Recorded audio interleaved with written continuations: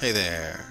That's right guys, it's a double down episode today with both minimum ambient lighting and surface lights on deck. So far in the series we've looked at one sound mod for immersion and 3 mods which help you deal with early game science and funds grind. Today I wanted to tackle another stock issue, and that's lighting.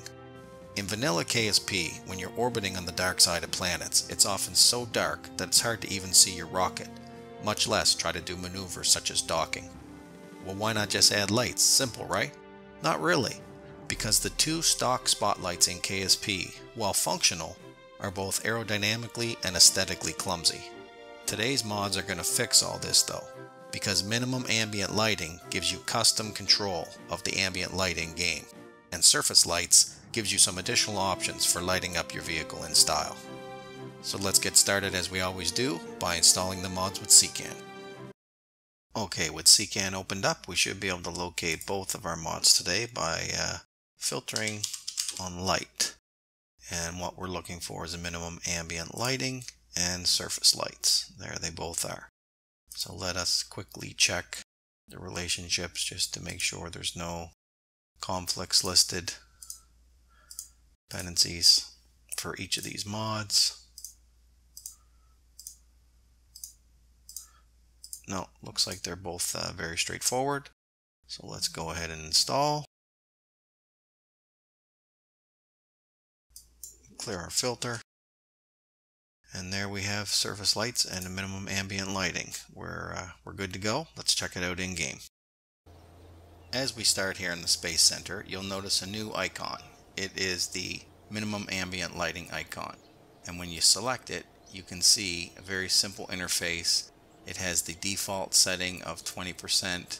It also has options where you can deactivate this icon in flight mode, which we'll probably do once we get a setting that we're comfortable with, just to avoid clutter in the flight mode toolbar. And it allows you to save a new default. So if you were to move this slider and then hit set default, that would create a new default. And then anytime you hit reset after that, we'll take it back to that default setting. So very straightforward interface here for adjusting the ambient lighting. We'll look at that in flight mode in a minute. But for now, let's go into the VAB and have a look at surface lights. Okay, let's create a simple little vehicle. Let's use a command pod, maybe a hitchhiker. There we go. It's just something to mount the lights on to show them off here.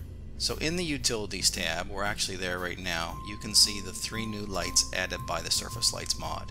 So there's the 4-way spotlight, there's the Omni Light, and there's the surface mounted spotlight. So let's start with the surface mounted spotlight. Let's put that on our vehicle here. And when you right click it, the first thing you'll notice is it has RGB settings. So you can change this light to all the different colors just based on the RGB settings. So that's a very nice feature. You can only do this in the VAB though, or spaceplane hangar. This can't be done once you're in flight mode, so make sure you set the lights to the color that you want here in the editor. The second light is the Omni Light, and this is really the light I use the most often on my vessels. It's a nice little area effect light. Nice and bright, and it looks good, especially in 4-way symmetry around a large fuel tank or a hitchhiker like this. It looks quite nice. Lastly, there's the 4-way spotlight, and let's mount this and show you what this one's about. So this is a light that I don't use a lot, and I'll tell you why. This light is actually 4 lights built into one. And so the game renders this as 4 separate lights. And as I'm sure most of you know, light sources can be an issue in KSP if you use too many. You can actually have rendering issues if you don't have enough pixel light count to support the lights that you have in the scene. And conversely, if you move the pixel light count up too high, then you're going to get into performance issues. So for me, I just avoid the 4-way spotlight just for that reason, just to make sure I keep my light count down to something sensible. Alright, well we already have a vehicle in orbit that has some of these lights on it. So let's go see what that looks like.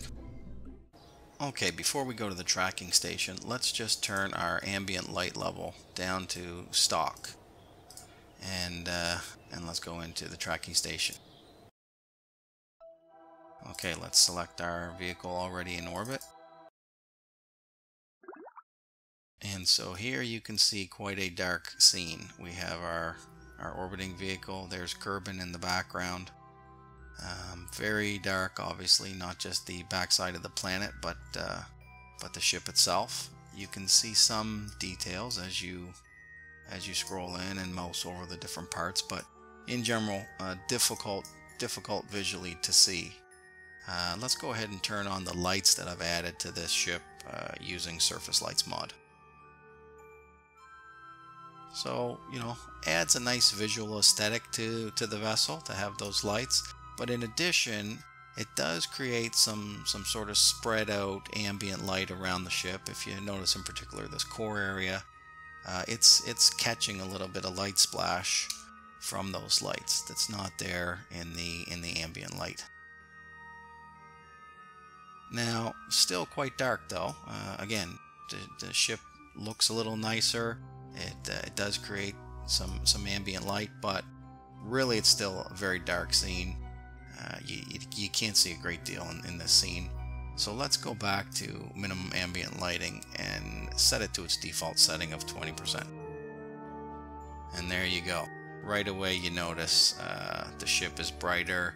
Even the planet Kerbin is a lot brighter. The ambient light in this whole scene has been restricted to not go below the 20% threshold. And this is kind of, you know, where I would play the game at. Maybe even a little bit lower. I mean, you can turn it up to ridiculous settings, but I would play it at the stock, or sorry, at the default level, or even a little bit less. Something like that I think is quite comfortable, and yet you still get the sense that you're out of the direct sunlight, you're behind the planet. Alright guys, well, there's not a lot more to talk about here. Both these mods do exactly what they say they do. No fuss, no muss. I think we've shown how to use them to address the overly dark stock lighting, and hopefully how to make your ships look a bit better in the process. Obviously, I recommend downloading both these mods for your game. So enjoy your new and improved KSP night vision, and we'll see you in the next episode. Take care.